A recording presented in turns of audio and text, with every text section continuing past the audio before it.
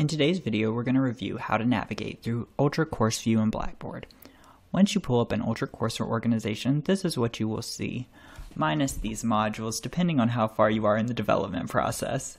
So we're going to go over the top menu items, which are consistent across all your courses and organizations, and the details and actions today, as well as how to create content. So first, with details and actions, in this column, you'll be able to access your roster of everyone who's included in your organization or class, create and manage groups, turn on or off progress tracking, add a banner image to your course or organization, decide if participants can access the organization or not, allow for a Blackboard Collaborate session to be joined, manage your attendance, create announcements, and use institutional tools as well as manage your question banks.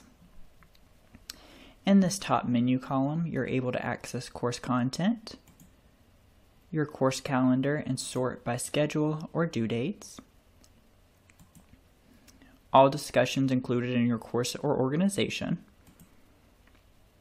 your gradebook, which is also sortable by your students,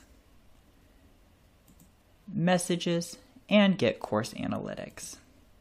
Back to our content page, if you're wishing to add content to your organization or course, all you'll need to do is click this plus button and then click create. This will populate a bunch of options for you to select in a right menu column, such as organization content items, assessments, and participation engagement. For our organization content items, we're going to look at these three right now. Learning modules are accordion files that allow for content to be placed within them. I'll show you those now. For example, let me move this one back up here. There we go. You'll have your start here. This is a learning module that I created.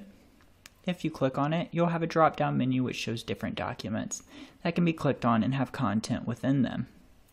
If you click again, it'll close the accordion file. I like to think of these like filing cabinets because you can have a learning module contain a folder and document, and a folder can contain a document, but a document can't contain a learning module. If we go down here further, you'll see that we have discussion boards included here, as well as knowledge tests and assignments. Further down, I know I have a folder in one of these. Here we go. You'll see what a folder looks like. When you click on a folder, it'll populate another accordion file dropdown, and you'll be able to access the content within that as well. This provides a more streamlined content organization system for you and students to make learning a little bit more accessible and ease the navigation process. Instructors are also able to view the participation view through this item in the top right corner. And that is the general base navigation for how to navigate through your Ultra Course View.